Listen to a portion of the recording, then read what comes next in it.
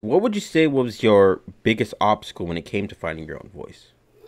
Biggest obstacle I think was getting past that resistance to fail. I think was the biggest thing. Thinking that every piece had to be the home run.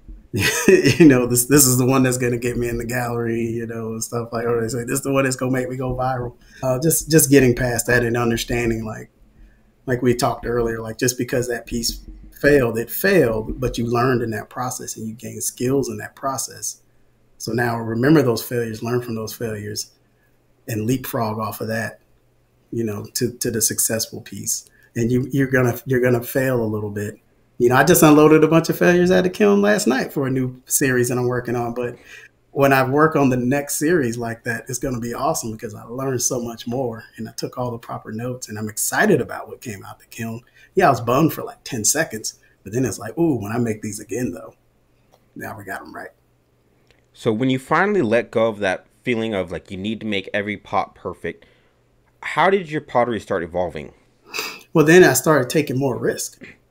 It's like, oh, okay, well, I can do a one color graphic on my work. And then it's like, okay, well, how can I do two color graphics? Okay, well, two color graphics, then, but the two colors are kind of separate. It's easy to separate them.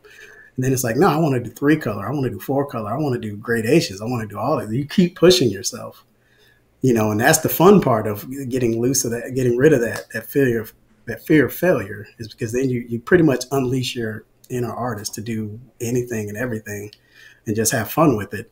And then, like I said, take good notes as you go. And you'll be amazed at what you come up with.